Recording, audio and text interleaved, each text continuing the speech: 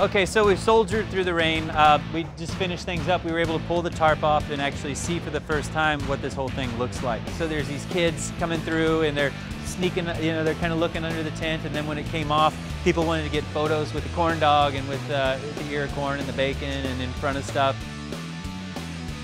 Monster trucks and those sort of things have been kind of in the language of our imagery for a while, and so it seemed appropriate for the fair to do a souped up tractor. This guy is a hand puppet that somebody brought to, I don't know how it showed up, but this is Danis. We've been joking that Danis is our muse. He kind of takes on a different personality every time someone puts their hand in him. We blame all our bad behavior and sort of bad impulses on Danis. He's been pretty rude, pretty funny, and kind of our source of inspiration for the whole show so far. Well, most of our drawings just compile all this dense information and kind of has a lot of the language that's evolved over the course of our working together.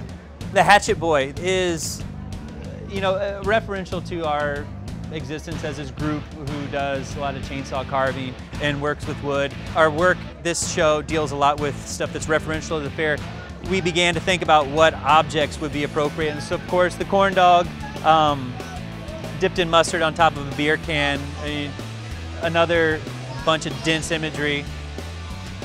And then we have the contortionist on top of the tattooed pig.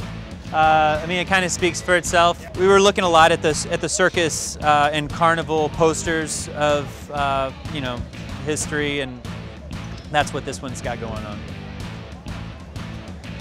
And then again, Iowa stuff, bacon. Bacon guy wearing cowboy, smoking a cigar. I don't know what else to say about it, but it's pretty much Iowa. And then we have Danis and Little Bigfoot. We wanted to have him as a character in this, and this was pretty straightforward representation of that. Revisiting some of those historical images, the fat lady with the serpent boy, and some of our inside imagery up above. Corn cob, smoking the corn cob pipe. Just another play on the Iowa imagery and having fun with it.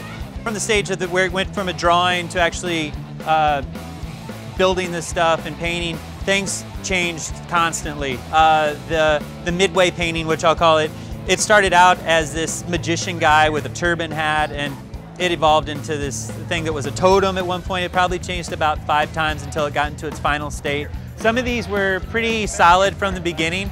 The carvings, since we had to get the carvings done before the fair started, that all went pretty straightforward, but as soon as you start painting on them, they begin to take on a little more life too.